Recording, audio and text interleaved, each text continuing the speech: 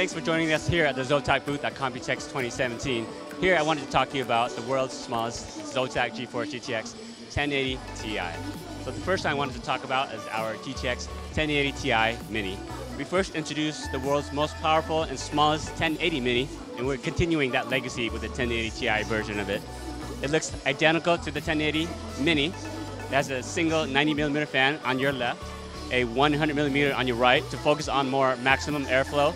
The one on the left focuses on your additional static pressure to keep all that cool air down where the components needs to be. What's also important is that we made this very color neutral, so it'll match and go in with pretty much any existing systems that you have currently built, no matter what the color is as well.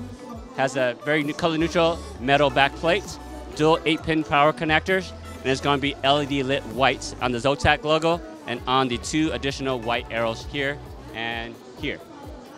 But this is just one of the minis that we're showing here at Computex.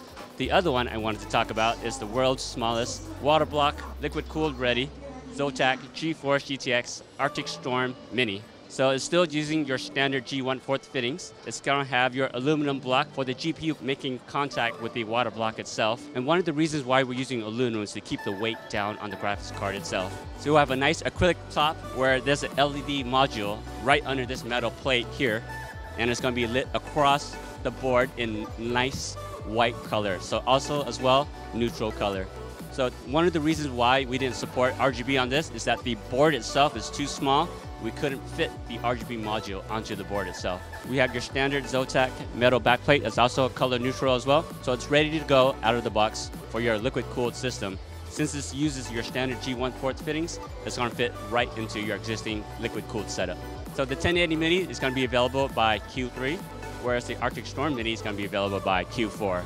So look forward to it so you can build one of the most powerful, small gaming mini PCs that you can build